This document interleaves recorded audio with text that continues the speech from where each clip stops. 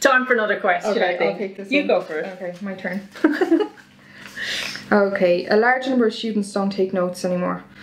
Why do you think this is? Why do you think this is, and why should they take notes? Okay, sorry, the wording was up. Okay, so I'd agree that a lot of students don't take notes. I think one of the reasons is because we make everything available to them in digital kind of form.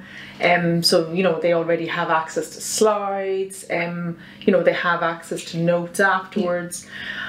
I think really it's a great idea to take notes, because taking notes in my head is not taking notes, it's making notes. It's kind of, you know, reading, listening, and really kind of interpreting, understanding what the lecturer is saying, making sense of it in your own head, and then putting it down in your own words.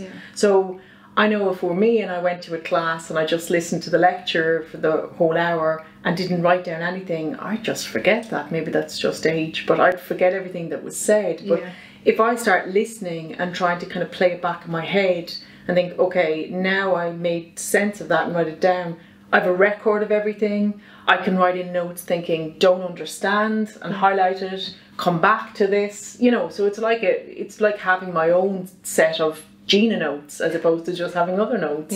I don't know about you if you take, I do know from your work that you take a lot of I take a lot of notes, and then I take notes of my notes. Yeah, and then depending on the subject I take notes of those, so I'm a bit but that wasn't something I did from the start. It's something like, do you wish you had? It's but it's not something I knew, because I came in and, you know, yes, there is resources in the library, but for me it was a bit intimidating because I was older. I was kind of, that was just my own personal issue, and as well it could be the same first, so it was something that took me a while to figure out, and it was kind of the end of last year and this year. Like in my course, the accounting degree, our lecturer gives us really detailed notes and really good notes. So any notes I do take is kind of my own abbreviation of the notes to kind of help me kind of get that into my head. It depends on the person. Some people may not need to take notes. You know, they might be the sponges that we all wish we were. You know? So I wouldn't look at what somebody else is doing. I would do what works for you. If you feel you need to take notes, take notes. Like I have one subject that is theory based. It's 99% theory, and our lecturer gives us fantastic notes that's taken from the book and kind of narrowed down, and I'm taking little teeny tiny notes on that as well. So just to make sense of it. To kind of, you know, so it's, again, don't compare yourself to what others do, because everybody studies differently. Everybody processes information completely different, so how you would study would be completely different than how I study. So maybe it's just kind of learning what works for you.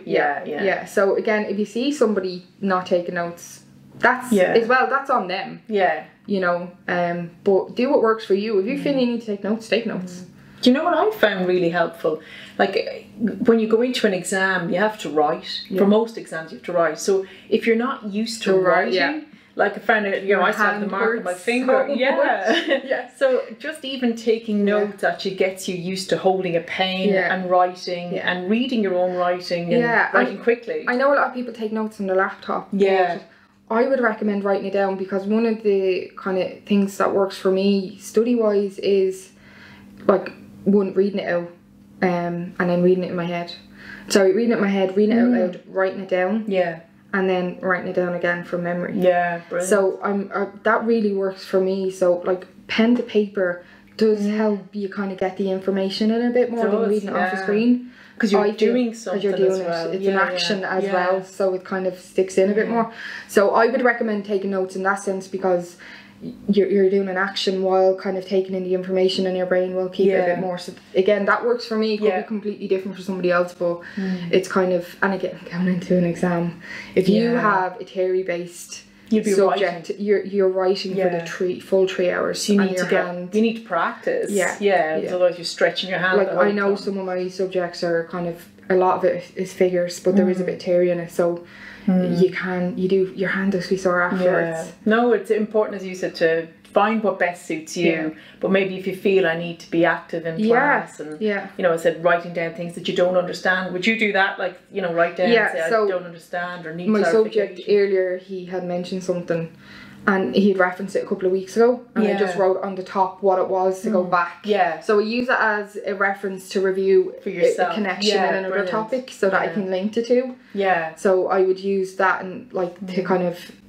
reference other subjects to kind of tie stuff in, because two of my subjects are overlapping at the minute. Yeah, okay. So they're completely different topics, but there's actually an overlap. So I'm writing on one subject what it is in the other, so I can kind of link the two together. Yeah. So it's really good in that aspect as well.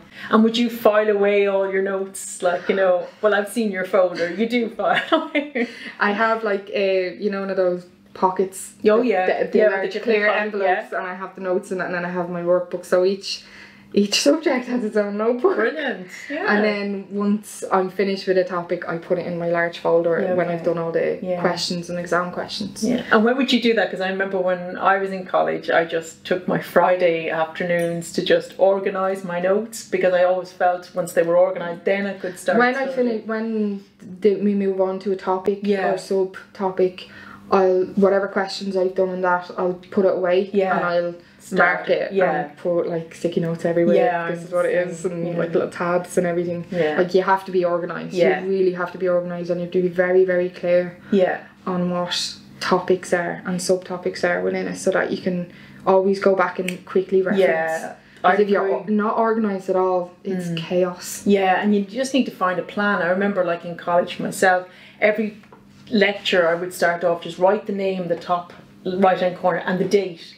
And then just start numbering the date and number the pages. Just go page I don't number the pages. Oh, I did. No, I put the date on, because then it does help me reference back to kind of go. But you have to be so organised. And notes does help you get organised. Yeah, I think they do. It's like file management, isn't it really? You're kind of working out. And then I suppose you can go back over the notes, kind of highlight, as you say, make notes of notes. Or even reference what you've taken against what the lecturer has put up.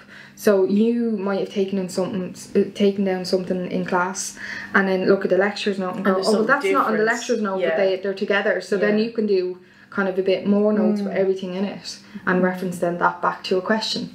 So.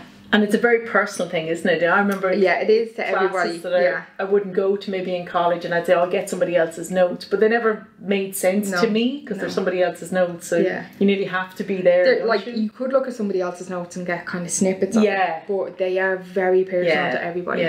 Because you write down a level of detail in your own, what you're thinking, and your thought process. You know, so it's you on a page. It is essentially like if you're stuck on something. Well, when I'm stuck on something, I write down why I'm stuck or what I'm not getting. So it's my thought process, so that when I do get it, I can go back and go, oh right, that's what I was thinking of, and then kind of process it out. Kind of. That's really good. What would you do if you kind of fell out of the pattern of doing that? So say a week goes by and you're not doing it, or you know, you have other things on.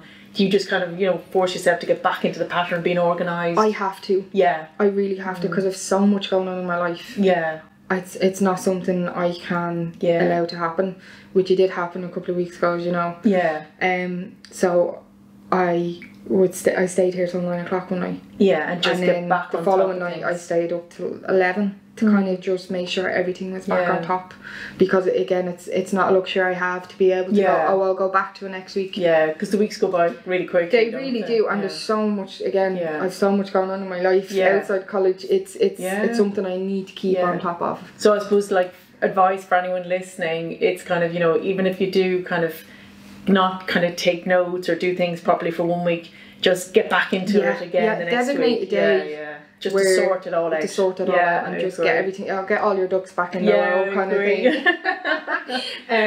Definitely. If you kind of, like, you know, like, life happens, people get sick. Absolutely. You can't come in for something. It's going to happen throughout the year. It will happen. But when you're back to yourself and everything's okay, don't stress. Just get on top of everything again and prioritise it for 2 or 3 days. You know, if your friends are like, oh, let's go out, and you know, kind of, I would prioritise it, because it's only 2 days. Really, you can go out drinking the night after, or not at all, or not.